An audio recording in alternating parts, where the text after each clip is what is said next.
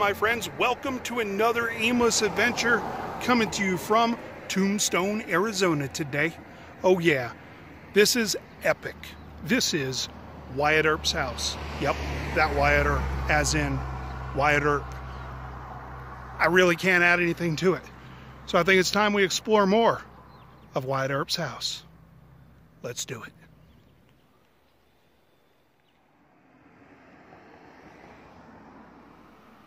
When Wyatt Earp and his brothers came to Tombstone in 1879, they had one thing on their minds: silver and gold.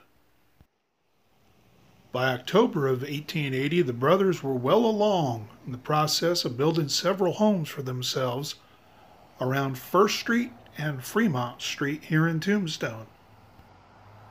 Wyatt and Maddie lived here on the northeast corner, while directly across the street on the southwest corner was Virgil and Allie. Just to the west of Wyatt's house, their brother James owned 3 lots facing Fremont.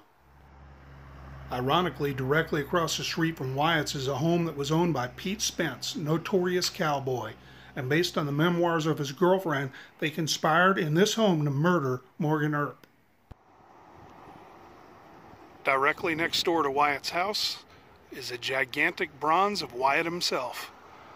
I guess it's fitting to be 10 feet tall, considering the man was larger than life in his own lifetime, and that legend only grew.